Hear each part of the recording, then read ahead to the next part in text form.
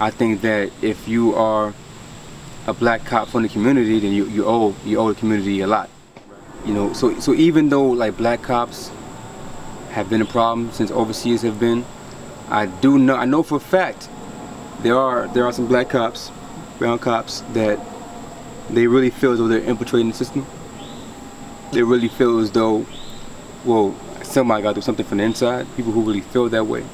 And I say with that, you know, organized within that, they have something called 100 Blacks in Law Enforcement, which were cops who got together about certain things.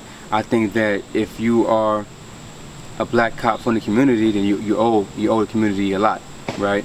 And like the spook that sat behind the door, you know, by saying Greenlee, you have to bring the resources and knowledge and whatever material you can that is still within the law to help defend the community against what you know is wrong, right?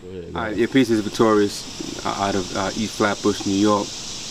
You know, I'm here with Atomic, filmmaker extraordinaire, one of the big brothers, and we're doing this militarized racism, because the militarized racism has been dealing with us. You know, my contribution through activism has been through organization, it's been through filmmaker, which is our own propaganda, and it's been through self-defense and education. And right now, I'm very, very, very I'm honored to be banging on the system right here on militarized racism.